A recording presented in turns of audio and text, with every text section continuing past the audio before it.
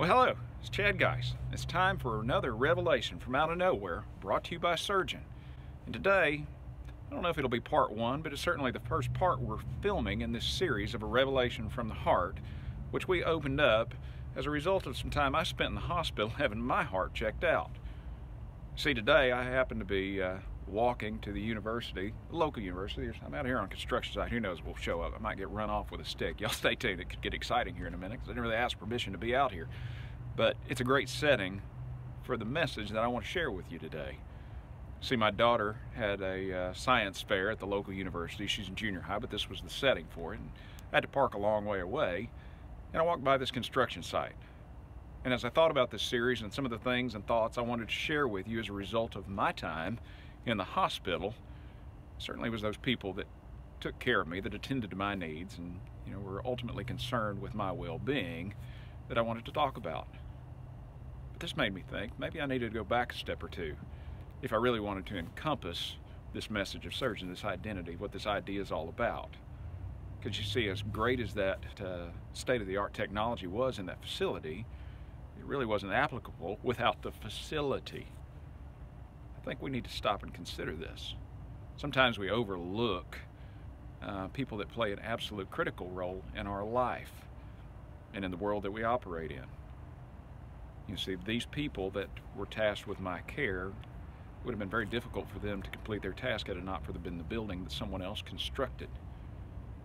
This is in a university, and take that back a step farther, it would have been very difficult for those people to gain the knowledge that they had and that they possessed in order to attend to my needs had it not been for somebody constructing the buildings that they learned in. Sometimes we admire the education that someone received, but we overlooked the person that created the ability for them to obtain the education that ultimately impacted us.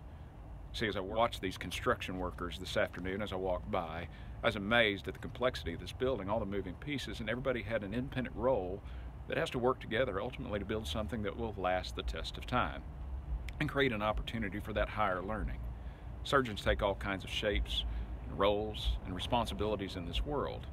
What we admire about a surgeon is their character, their impact on other people's lives. And when you take that message and you apply it to all kinds of occupations, surgeons start to appear everywhere. This is about Surgeon. I'm wearing my surgeon ball cap. It's a reminder to me, it's an expression to other people of the significance that we all can choose to have if we do a job well, if we do it with a manner of integrity, with a knowledge that every action we have is going to impact somebody else in our world that we live in.